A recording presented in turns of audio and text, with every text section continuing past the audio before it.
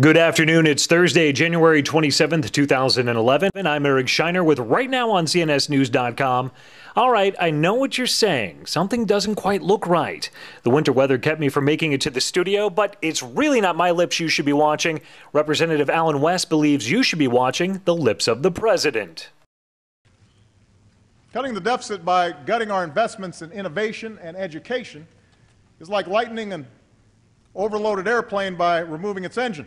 When you talk about the efficiencies in government reform, you've got a public sector that's outpacing the private sector in compensation and growth, period. And when I hear the president start talking about investment, I hope that that is not a synonym for government spending, because if that is the case, then we're not for it. Is investment a synonym for spending? Find out more of what Representative West had to say by clicking on Nick Ballasie's story. The Obama administration's waivers to exempt certain companies, unions, and charities from rules that were established by the new health care law is something that should be investigated, according to Senator Charles Grassley.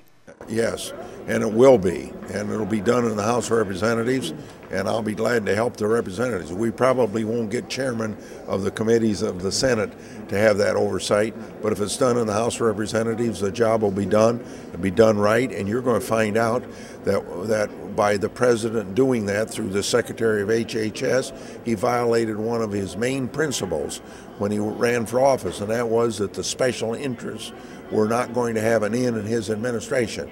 Find out what else Senator Chuck Grassley had to say by clicking on Fred Lucas's story. And the Congressional Budget Office is reporting that Social Security will effectively run a $45 billion deficit in 2011 and continue to run deficits totaling $547 billion over the coming decade. This means in order to pay benefits, Social Security will need $45 billion more than it will collect in payroll taxes this year. Click on Matt Cover's story for all the dollars and cents. And let us help you make sense of the news of the day right now on CNSnews.com.